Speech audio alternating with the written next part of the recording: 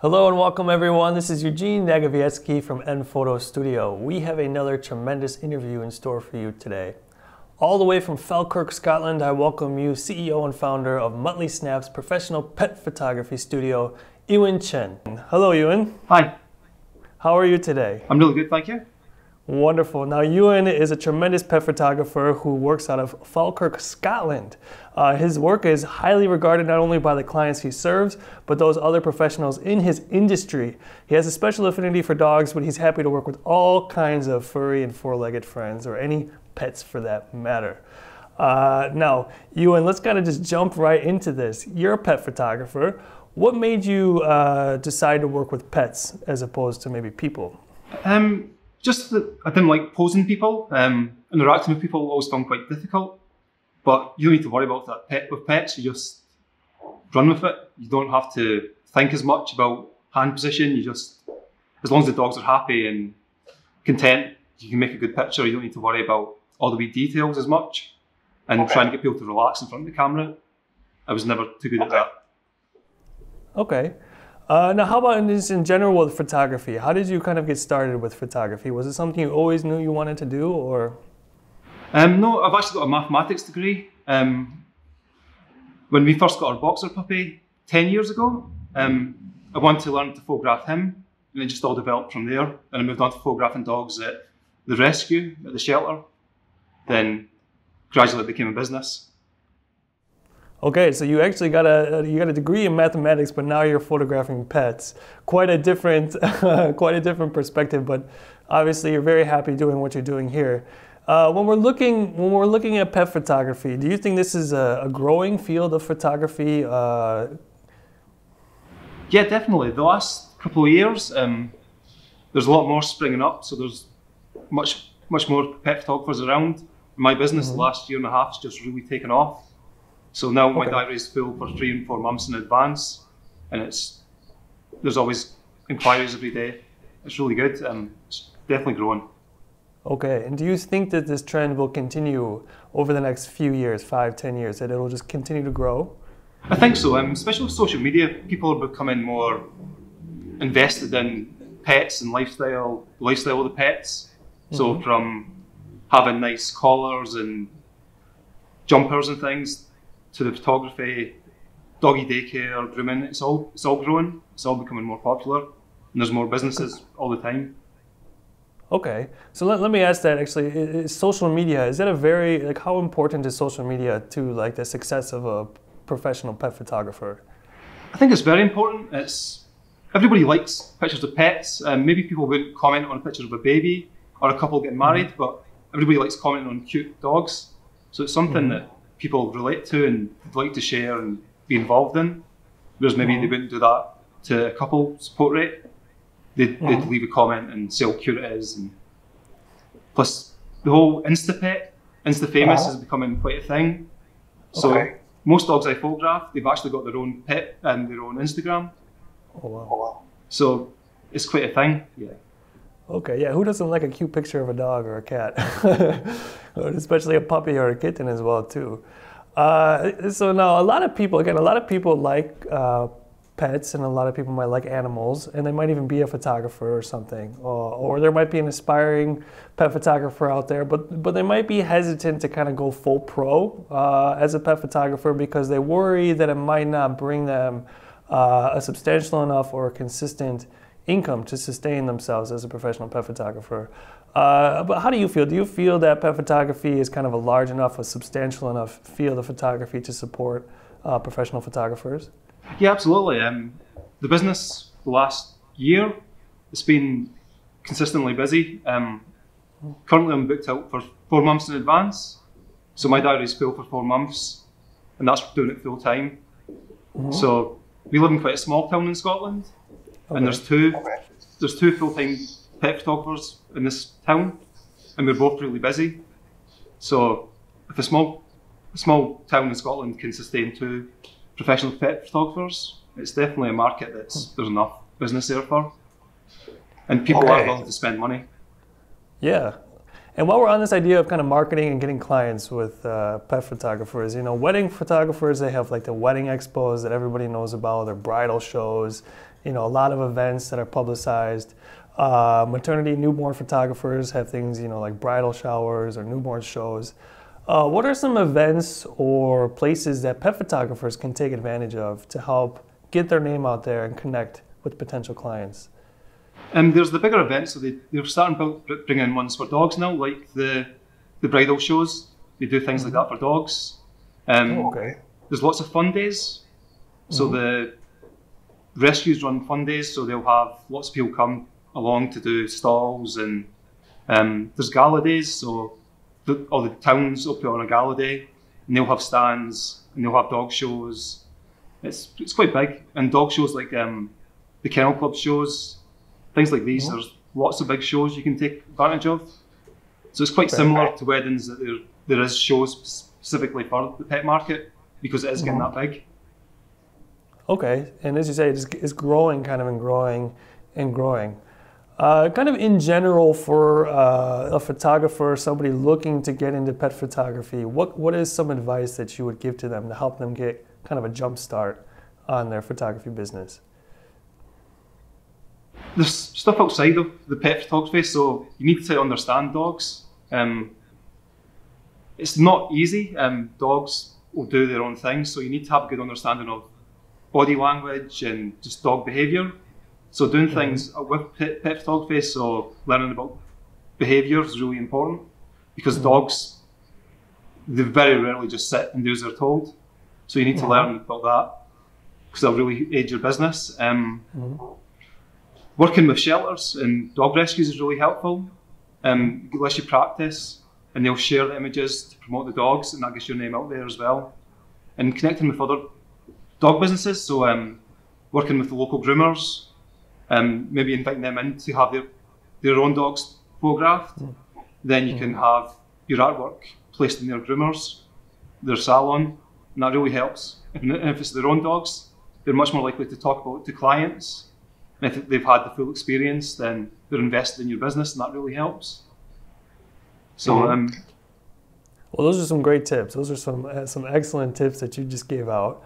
And I see we're really kind of focusing on dogs. Every now and then we'll kind of throw in cats. But do you find that there's a specific pet that's kind of generally most commonly photographed as a pet photographer? Kind of, are dogs more commonly asked to be photographed than other pets and animals, or does it kind of vary? I think it's either dogs or horses.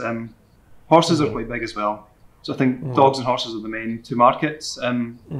Things like cats have got a bit of a mind of their own. So I think cat owners are maybe a bit more reluctant to get them photographed, because they don't know how well it will go. Whereas dogs generally have a basic level of obedience. So you can tell them to sit, and they'll sit. Whereas a cat's going to do what a cat's going to do. So it's harder to make a cat stay still for the photograph. And to bring them to a studio could be quite stressful. So a lot of cat owners wouldn't think about bringing them into a studio, so that puts them off. So definitely, dogs is the big thing. And obviously there's equine photographers as well that do really well. And even you were kind of saying, even from the photographer perspective, that dogs tend to be the easiest clients to work with, more so than cats. Yeah, dogs can be difficult as well. There's no two dogs that do the same thing.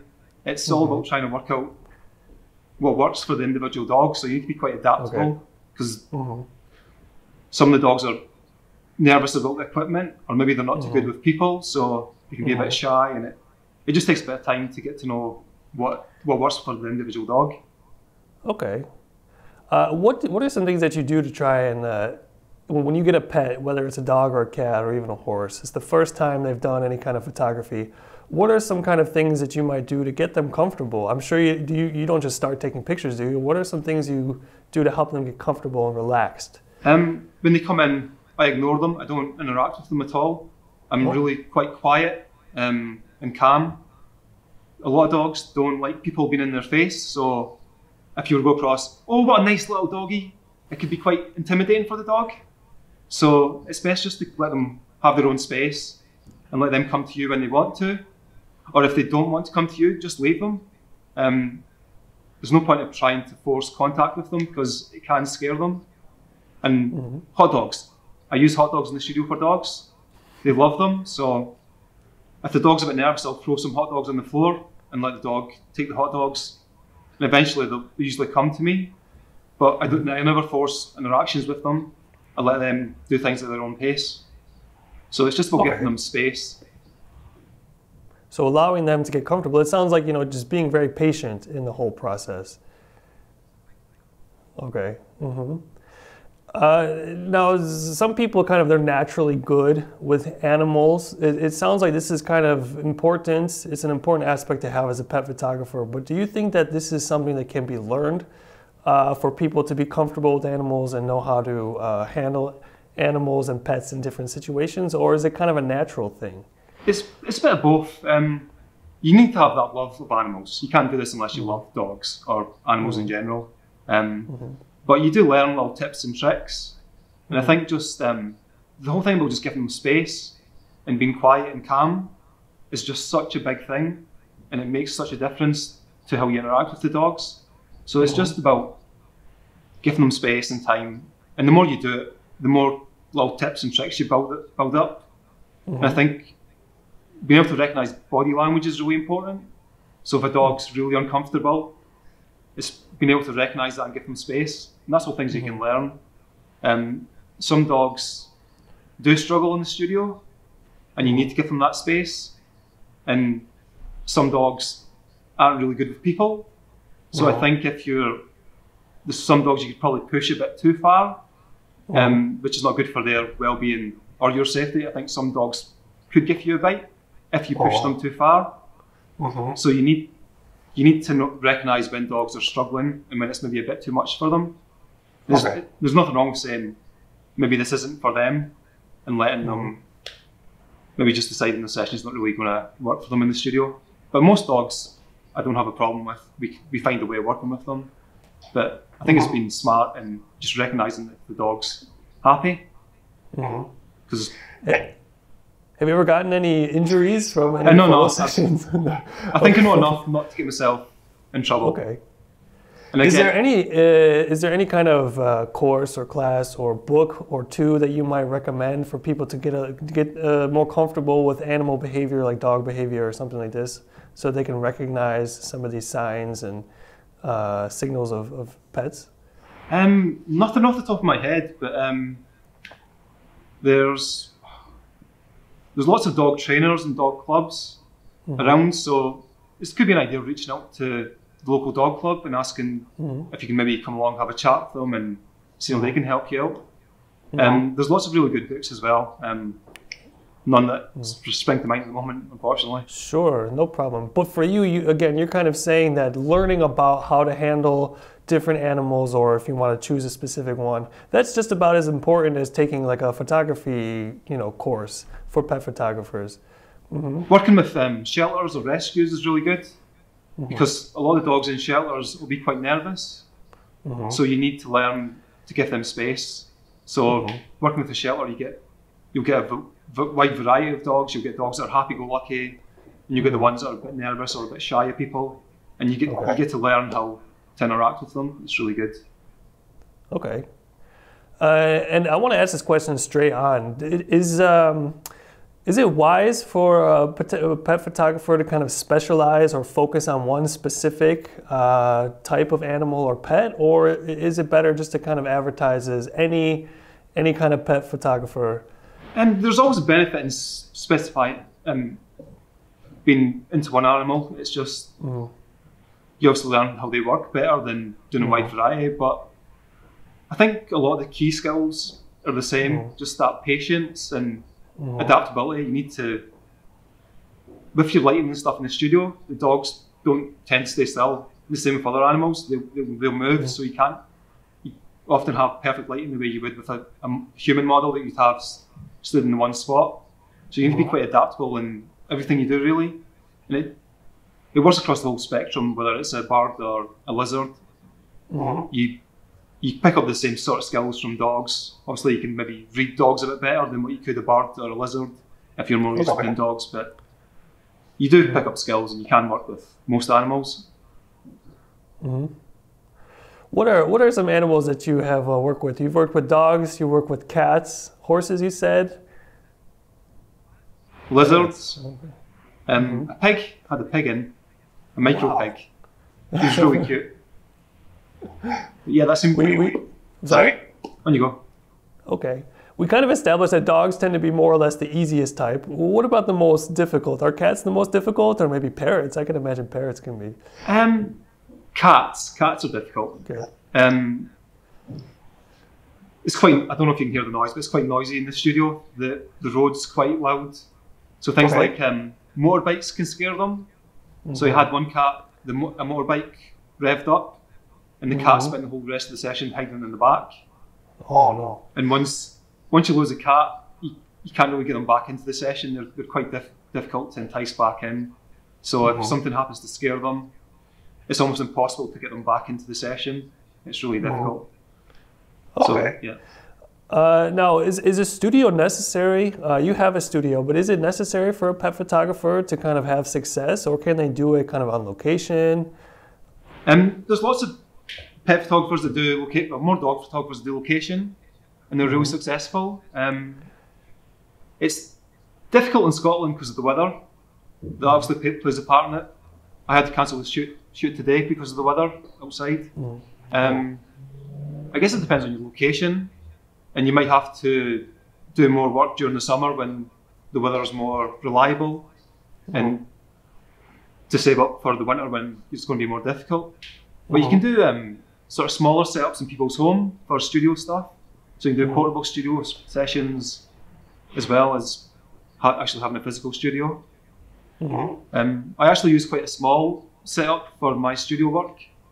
So it's something that you'd be able to put into somebody's house in quite a small space if you wanted to do that. So there's lots of ways around not having a physical studio. And some people quite enjoy doing location work because they feel it's more natural. And some dog owners as well, they like the dogs out running and playing. So it's definitely doable. Okay. I want to stay on the business kind of the business side of things for a second now. And do you find that there is a certain like sales strategy that is particularly successful with pet photography more than others, or kind of like how do you market and sell your business? One of the things that really sells for me is the fact that people have fun when they come in here. So I start getting referrals from the moment people leave the studio. Before they even see the images, they're already telling their friends that they had such a good time in the studio. I think a lot of people think that it's going to be quite stressful, but they in fact have lots of fun, and that sells the business for me. I'm not much of a salesperson, so for me having nice samples that sell themselves is a big thing. I'm not a salesperson. I'll never be one of these type of people that can upsell easily. So it's the images and the products that sell themselves. I'm not. It's not something I'm particularly comfortable doing. But, yeah. Well, and having fun. Come on, don't downplay that. Everybody loves to have fun. Pets and humans both as well. So you mentioned samples. I wanted to go here next to print and printed products. Is this an important feature for a successful photography business? Yeah, absolutely. I think it's also where you make most of your money is in-person sales, selling products. It's made a huge difference to my business, you know, to have the studio and have people come and see the samples and come see the images. Before I was just doing galleries online, and I'd almost got no sales, maybe 1 or 2 sales the whole time doing galleries. But now that everybody comes back to see the products and see the images, every session leads to sales, so it's made a world of difference. Wow, so there's really been a dramatic correlation between you going from online presentation to printed in-person presentation and your sales numbers and sales consistency. That's tremendous. Are there particular print products, like 1, 2, or a few that you find sell really well for you? And folio boxes sell really well. I think it's because a lot of time people they struggle to choose between the images. And if they've got a folio box, they can get up to 20 images printed in the folio box. And they think it's really good value. So they get to take 20 beautifully printed images home with them, whereas they might only be able to afford 1 piece of wall art. So having the option to buy 20 prints and a really nice package is, people love that. So that's a big thing for me. I like selling folder boxes. That's a good point too, that not having to choose. But otherwise, wall arts, you seem to be are a big thing for you, like canvases and things like that? Yeah, canvases and frames. I don't sell too many albums. I don't know if it's because I do a lot of studio stuff. I don't know if people maybe like location shoots and albums. It's always been location shoots that I've sold in the albums. But photo boxes, I sell a lot of them for the studio shoots. Frames as well. Do really good. In a year, do you typically average like 50-50 studio and on location, or are you kind of more on location, more in studio? Probably 90% studio. Okay. I think just the weather's really doesn't really work for location a lot of the time. Yeah, so during the summer, the weather is not so good. It's quite difficult. Okay. We're doing a lot of talk about print, and you kind of spelled this out already when you talked about going from online to printed products, but what is your opinion about digital products? Do they have kind of a place in pet photography? Can somebody hope to be successful using digital products in pet photography? Yeah, I don't know how sustainable it'll be long term. I think there's probably a price point where you can reach selling a session with digitals. I think people are happy to spend, say, just a sit-in fee, so they spend a sit-in fee and they don't get anything with it, and they're happy to come back and buy products on top of it. But I think if you're just giving them the session and X amount of digitals, I think there's probably a limit to how much they'd be willing to pay in advance. I think once they come back and see the images and they see the wall art and they see the print boxes and albums, then I think they're willing to spend more money than they would be just doing the session in digitals in advance. And I think if you're trying to sell to them from an online gallery, it's not going to work, because they can't see the products, they can't see how beautiful the wall art is and how good the quality of the print is. Online, the price just doesn't make sense to them if they're not seeing the actual products. I think you hit the nail on the head. I think that makes a lot of sense. And who says you're not a good upseller? That was fantastic. You know, you go, you see the products, and all of a sudden you want more, as opposed to just seeing something digital or something online. So if we come back to printing, what do you think is important to consider when deciding on a printing lab to work with?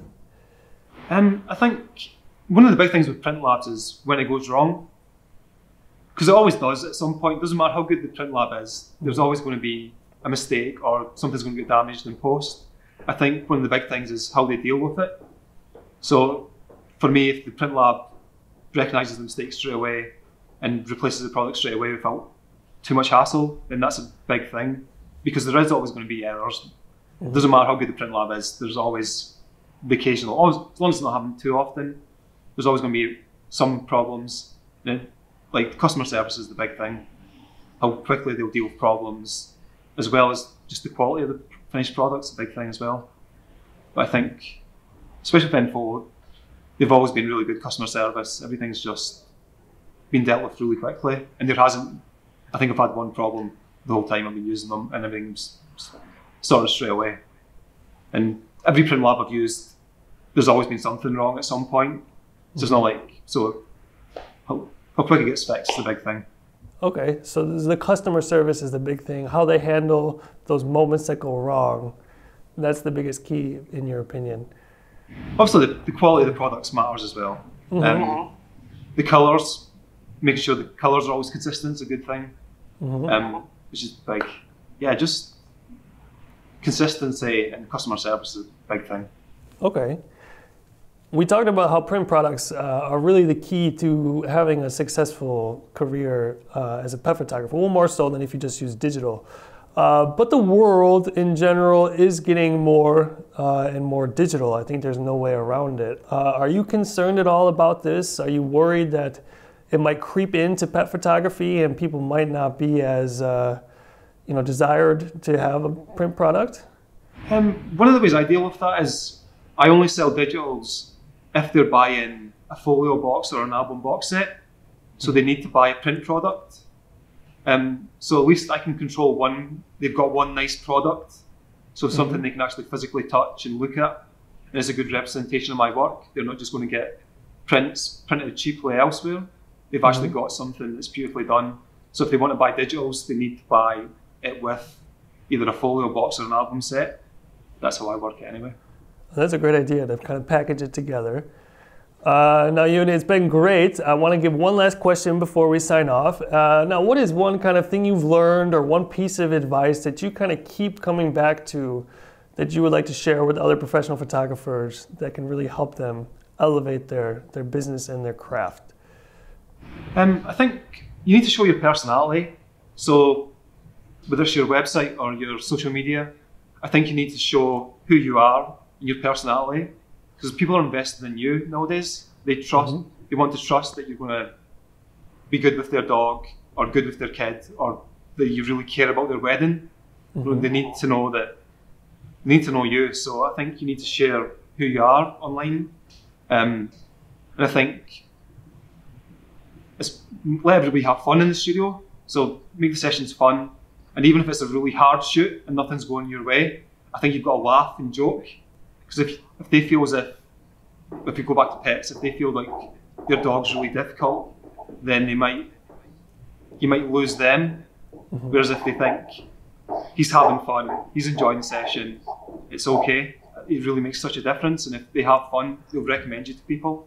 So I think having fun, laughing and smiling, even if you're dying inside and it's going horribly wrong, just keep laughing and smiling, and people will appreciate that, and they will come back because of that. I think that's my big two takeaways. I think that's tremendous advice, and I think it's equally as valuable for human subjects too, especially with children, but even adults, you can sense things too. Wonderful, wonderful advice, Ewan. Thank you so much for your time. It was such a pleasure talking with you. Once again, I was here with Ewan Cheyne of Mutley Snaps Professional Pet Photography Studios located in Falkirk, Scotland. Thank you all for tuning in, and be sure to keep checking in as we'll have more wonderful content coming your way very shortly. I'm Eugene Negowiecki, nPhoto Studios. Take care.